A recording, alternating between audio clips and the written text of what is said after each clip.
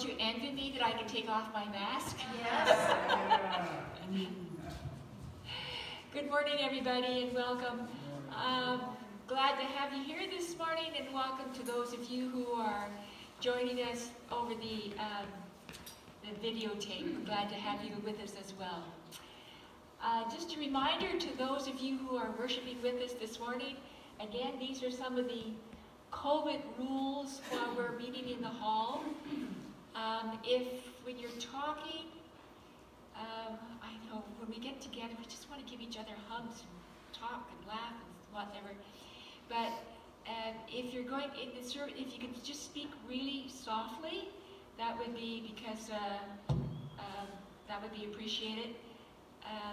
What's the other thing I'm supposed to remind you of? When you leave, if you could go out this door, but if you could keep your distance as you're going out, that would be much appreciated. Is there something else I'm supposed to remind people of? I think that's it, isn't it, eh? Barb? Pardon? Barb? Barb? What about Barb? Emailing Barb? Oh, yes, yes. Well, there are announcements. Just a second.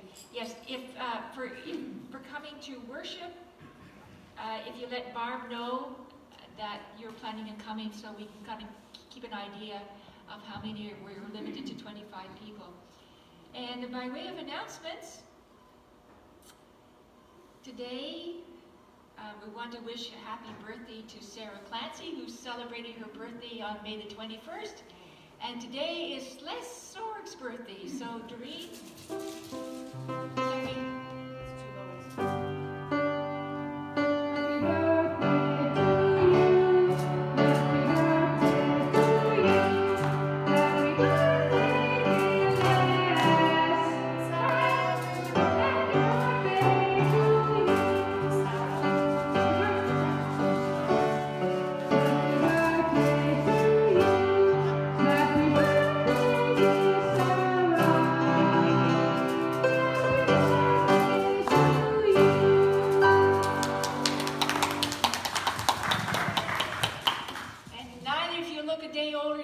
yesterday, so it's good to have you with us. By way of some of our sick people, Reverend Ron Mahabir is hoping to get home this coming week, but in order for him to do so, he needs help, and Gemma was calling me to see if I knew of any healthcare worker that they could contact that could come in and take care of Ron during the day. So if you could suggest anybody, please contact me, and I'll pass the word on to them. Also, dear Jim Meldrum, I spoke with him this week. Jim fell. I'm not quite sure just when it was. He tripped, and he had to get something like 26 or 28 stitches in his arm. So poor man. So our best wishes to everybody, and including all those on our prayer list. We're having our fundraiser for the Crisis Pregnancy Center run by Teddy and Linda Hoare. And so if you'd like a bottle, a baby bottle that you can put your donations in and return it maybe around Father's Day. If it's not quite ready by then, I'm sure they'll understand. Also, the Crisis Pregnancy Center run out of the Station 7 location, they're doing something a little different this year. They're using these lanterns, and inside you could take, and this is sealed, you can put a little message of encouragement to a mom, and they will distribute it maybe with a care package or something like that, and also with your donations. So they are, both of those places are available there if you'd like to take one or both, that you can help support these moms. That would be much appreciated. Now and we thank Mariette for leading us in singing and Doreen again today, and I think Ray as well, right? So let us now prepare to worship.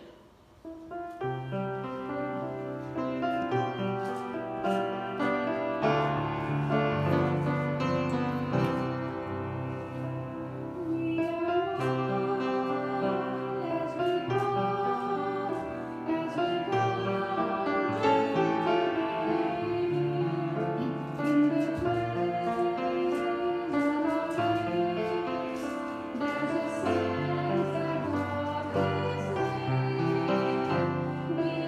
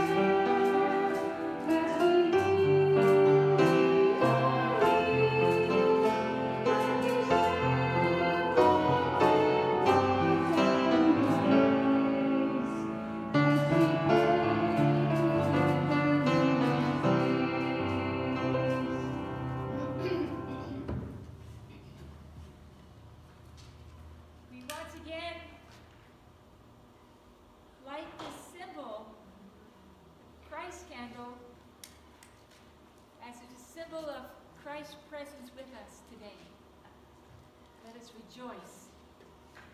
Let us come together in our call to worship, as it's a responsive call to worship, if you're able to respond with gentle voices. Kind of hard because it's a very joyous song. Clap your hands, all you nations. Shout to God with cries of joy.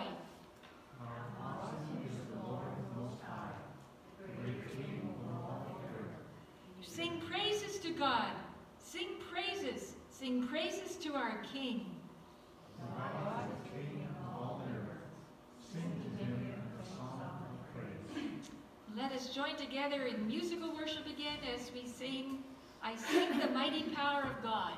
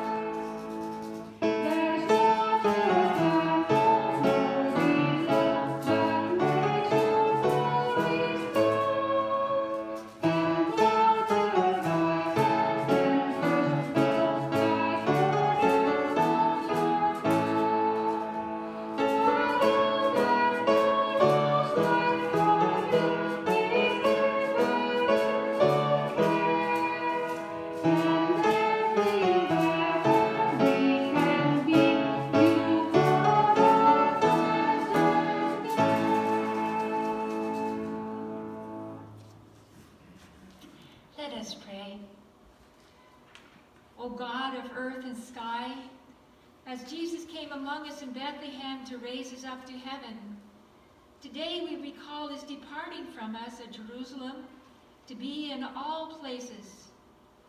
Though he is hidden from our sight, enable us to abide in him by the power and grace of the Holy Spirit, until his mercy and grace fills your whole creation. And we pray as Jesus taught us. Our Father, who art in heaven, hallowed be thy name. Thy kingdom come. Thy will be done on earth as it is in heaven. Give us this day our daily bread, and forgive us our trespasses, as we forgive those who trespass against us. And lead us not into temptation, but deliver us from evil. For thine is the kingdom, and the power, and the glory, forever and ever. Amen. Good to have you back, Zoe and Jason, once again. And probably you guys are, when you're out and playing and whatnot, maybe you're seeing flowers around. Do you see flowers like dandelions and violets and things like that when you're out playing outside? I brought along, well, this is artificial, but it reminds us of something real. This is called, these are called Easter lilies. And My favorite. pardon? My favorite. Your favorite. Doreen is allergic to them. But Easter lilies have a very important story to tell about us, about Jesus. As we look at this, we see, we come together and we sing, and we're so glad to be in church that we can sing and celebrate that Jesus is alive. And that's wonderful. And this lily kind of tells its own story, because if you look at the shape of it, it's almost the shape of a trumpet which is a musical instrument. So we can, if we're allowed, we can sing about how wonderful God is. And then the color is white, that it's like light. And Jesus said he's the light of the world. So this reminds us of Jesus shedding his light, his love around us. And then inside, if these were real, there would be gold inside, yellow, and reminds us of gold, the color gold.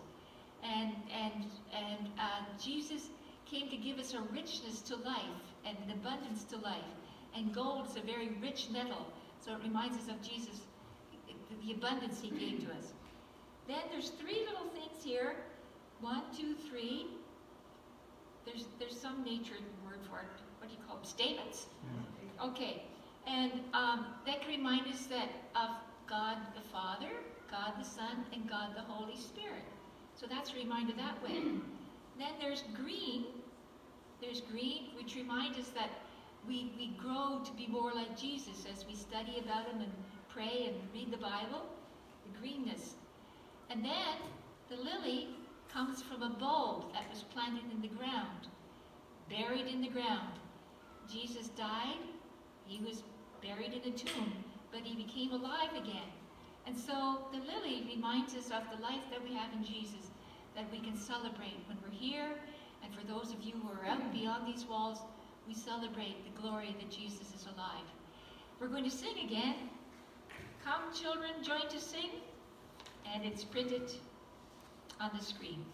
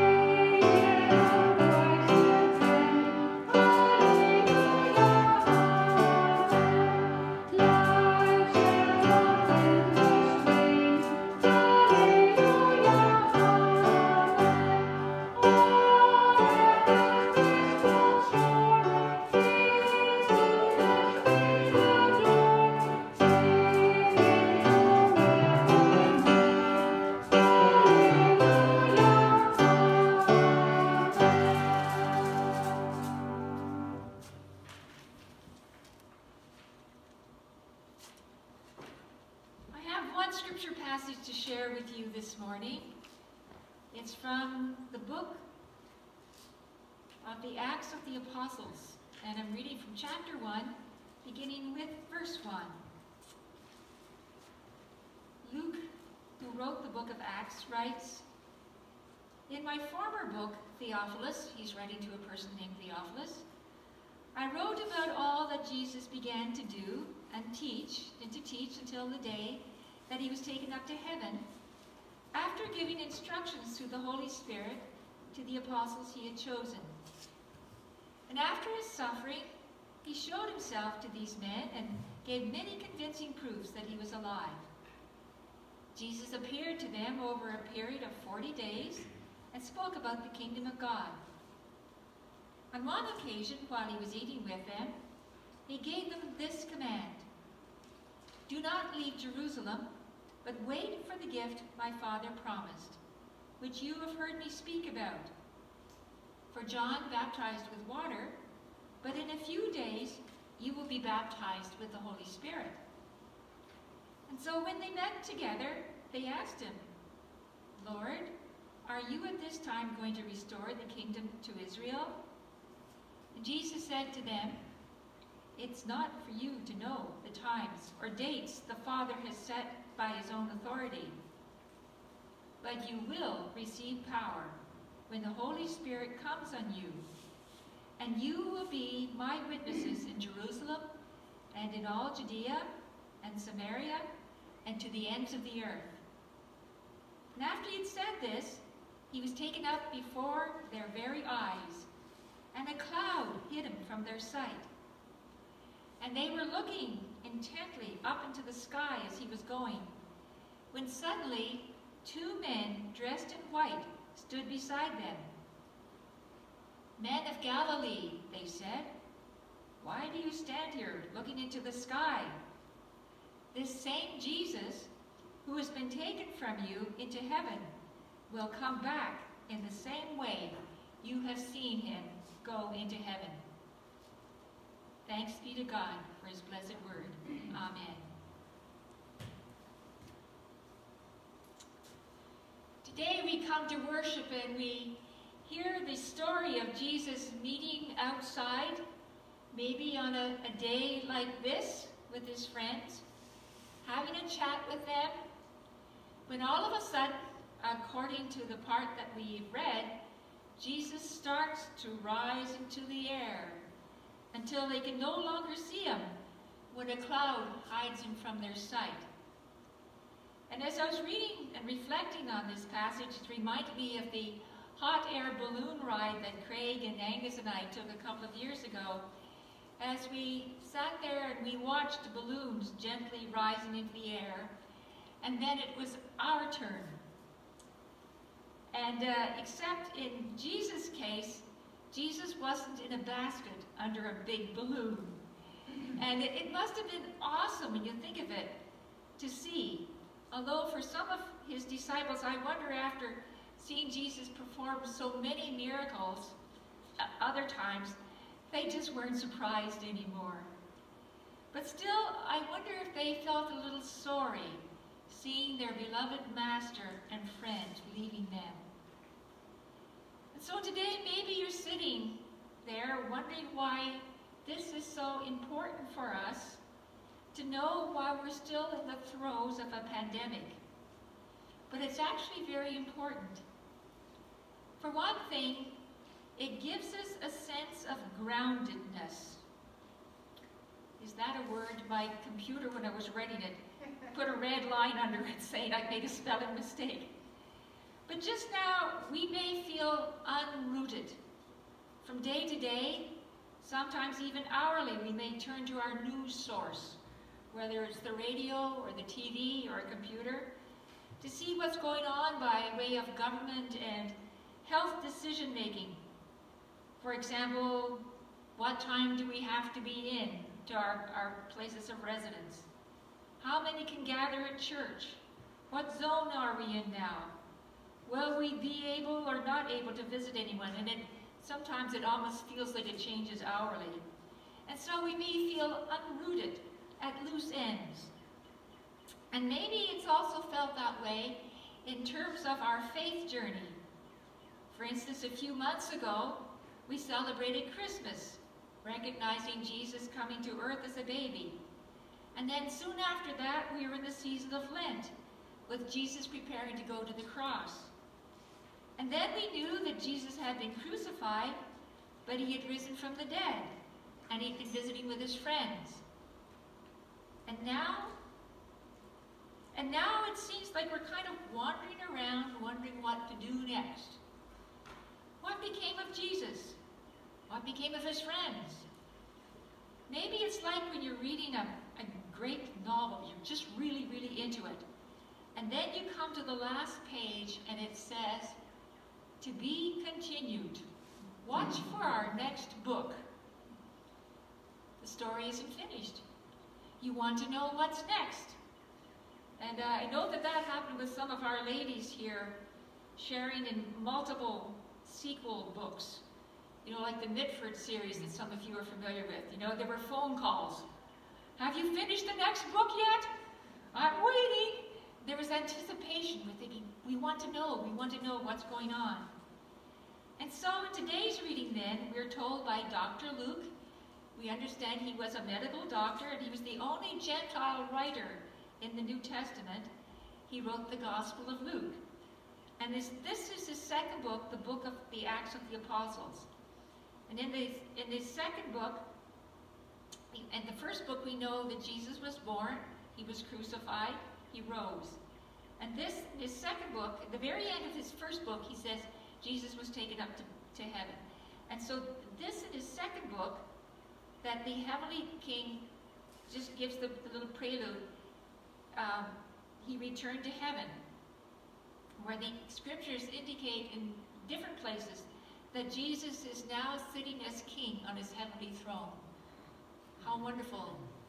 The Lord Jesus who came and walked amongst us, the heavenly king, he's there on his heavenly throne, back in heaven. But this is just the opening passage of the second book. There's more. And this is where knowing of Jesus' ascension is also important to us. As Jesus told his followers before he left to take his place back on his throne in his heavenly kingdom, it is now his followers' mission to carry on his royal work here on earth. And his poor followers, they were still confused, questioning if he was now going to restore the kingdom of Israel. So many world powers think that the greatest thing in life is to have dominance over people. Our history books are full of battles fought and threats over people. And if you read many of the Psalms, they are prayers for victory over and protection from one's enemies, because King David, who wrote so many of those, he was also involved with many battles trying to protect the people of Israel. And so he often prayed to God for protection. And we know that some of our most interesting movies or electronic games have some kind of battle going on. And so Jesus' followers still thought that he was going to set up some kind of kingdom like that here on earth. But Jesus said, "You will be my witnesses." What does a witness do? In a court of law, a witness tells what she or he has seen, right? They're called as a witness. What did you see? What happened? What did you see? So what had these friends of Jesus seen? They had seen his love for God and for people, all people. In God's eyes, everyone had worth. They had seen Jesus die for their sins against God and others. They had seen him alive again, therefore having victory over death. They had a story to tell, a story of hope and victory of God's love over hate. In his book, Preaching During the Revolution, Dr. D. Ray Jordan says, 3 great themes have constantly challenged the keenest thinkers. Number 1, do humans have worth? Number 2, does the world have meaning? Number 3, is God capable of substantiating a positive answer to each of these questions? In spite of Marxism and secularism, multitudes long for a realization of God. Many want the unknown God to portray himself in such a dramatic way that they can be confident of his reality. Some cry out that they are dying, that they are all alone. For such, it is increasingly clear that the Christian faith is no longer optional. It is a requisite for life. This faith makes possible true reverence for life. Again, brought vividly to our attention by Albert Schweitzer, as well as by others who insist that the dignity of man is intrinsically involved in our relationship to God. It is so important for people to know and to have a sense that there is a God who cares and loves them. In the book of the Acts of the Apostles, we see the early believers starting out on this great mission of continuing to bring God's message of life through Jesus to the world. This little group started out in Jerusalem, and they would go all the way to Rome, I think, by the time the book of the Acts of the Apostles ends. Next Sunday, we'll discover how they did it. So that's book 2. Book 1 that Luke wrote, the Gospel according to St. Luke. Then there's the Acts of the Apostles, those 2 books. But there is a book 3, and that's us. It's a book that is still being written. If we are followers of the Lord, you and I are in book 3. When we think of those stained glass windows of old, we may think, oh no, I'll never be good enough to be one of those. You know, the saints that we see up in the windows upstairs or different churches. I'll never be one of those saints. But Dr. Jordan's reflections on humans' need for meaning are still true today. We see our world being torn apart by factions and confusion on who humans are and how to relate to one another. The secular world does not have the answers, no matter how hard they're trying. They just cannot give words of hope, of promise, of something to look forward to. The secular world cannot do that. Secularism has a hopeless perspective. God has the answer. He has given his followers the calling to still live that reality of caring and of hope in this weary old world. Some churches have a sign over their exit door saying, "Now you are stepping into the mission field," when God's people go outside the church doors. But every person we meet needs God's love, and he can use us to show it. Somehow, if it's even a smile or a long-distance hug. And it's not only outside the church, but it's inside too. All of us need to know God's love. But even book 3 has a sequel. Do you recall what happened that day as the disciples stood there looking up? They were joined by 2 men dressed in white. I think we can assume they were angels. All of a sudden, 2 men dressed in white standing beside you. Almost like Mark over here. He's beige, but imagine dressed in white. Okay. And I wonder if these were the same 2 angels who spoke to Jesus' friends at the empty tomb. But this time they said, "Man of Galilee, why do you stand here looking into the sky? This same Jesus who was taken from you into heaven, he will come back in the same way you have seen him go into heaven." I believe it was Arnold Schwarzenegger who said in one of his movies, "I'll be back." But as you can see, Arnie's words were not really original. Someone far greater than Arnie already made that promise. Jesus is coming back. It has been said on more than one occasion, history is his story. This world had a start with God. God is still in it. We are part of it. And for the Lord's followers, I like what Billy Graham said. Billy Graham said, I've read the last page of the Bible. It's going to turn out all right. Thanks be to God. Let's sing "Hail the Day That Sees Him Rise."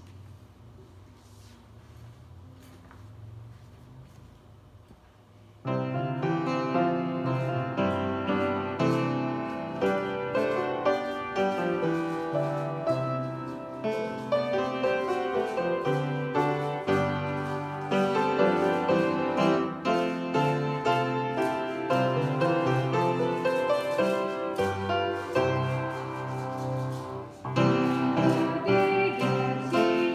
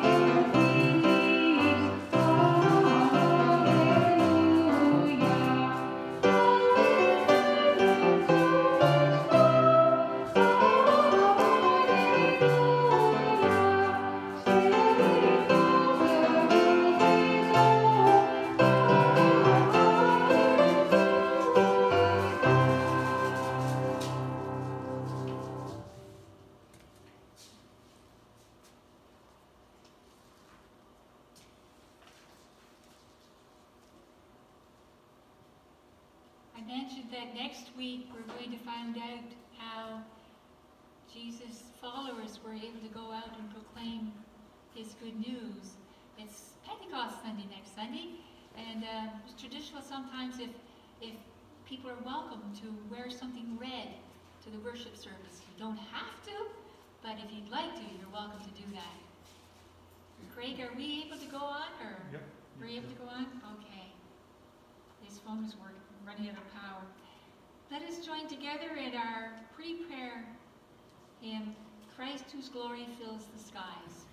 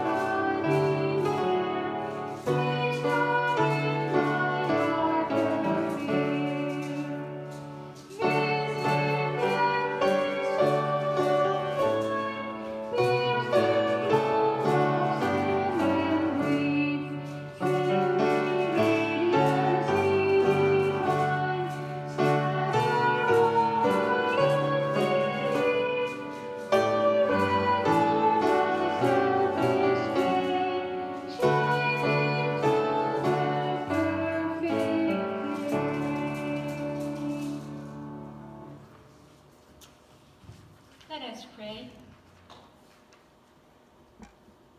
Almighty God, today we're reminded of your ascended glory. In your leaving, you call us to be the persons that you have created us to be. You give us a commission to be your representatives in the world.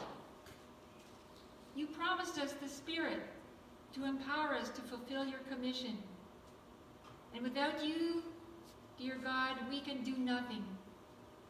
So we ask that your presence open our hearts and minds so that we, being filled with you, may be what you want us to be.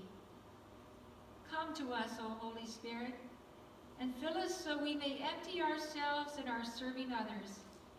And in our service, lead us into a closer and deeper relationship and love with you. O Lord Jesus Christ, we pray today for those courageous men and women who are striving to make life more secure and just for all. Empower the efforts of those who seek peace among the nations, who strive to bring opposing factions together at the negotiation table. Bless those who are working hard to preserve the integrity of our environment, who view the world as a precious gift. Heavenly Father, we need to know that you will never abandon us, especially in those moments when we suffer. Your Spirit comforts and counsels when we are distressed and disoriented. And so we bring to you in trust the needs of our world, our community, our families, and our inmost selves. We pray for people whose lives are torn by war and famine, the failure of economic systems and political processes. We remember those who are badly housed and who do not receive adequate medical care and education. We lift up those whose lives we touch every day, who stand in need of healing or comfort or hope. We ask for a keen awareness of the risen Christ in our own lives, in those areas where we stand in need with our relatives, our friends, and our neighbors. We pray for our church. Grant that the gifts of your Spirit may prepare us for the work of ministry in the world. Enable us to communicate the vision of the way things can be under the direction of Jesus. And inspire our witness that all people may know the hope and power of his resurrection. All this we pray in the name of the risen Christ, Jesus our Savior. Amen. Let us conclude our service today by singing Psalm 8, God our God, your glorious name. And I'm sure it would be okay if we all stood up to sing this. I don't think you we can stand up. And just don't leave your space, Don't leave your space. but you can shake You and can, you clap. can, you can stand up to sing this beautiful, beautiful hymn.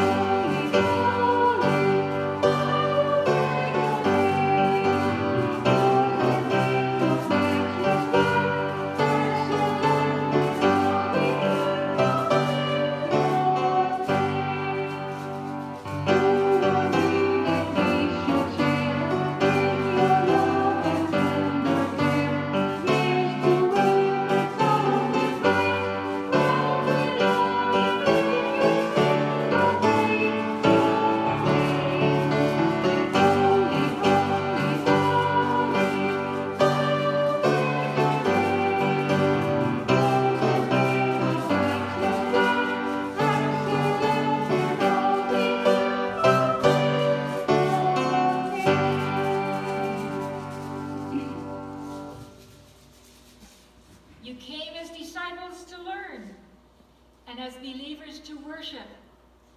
And now go forth as apostles to share, and as servants to help. And the blessing of God the Father, God the Son, and God the Holy Spirit be with you now and evermore. Amen.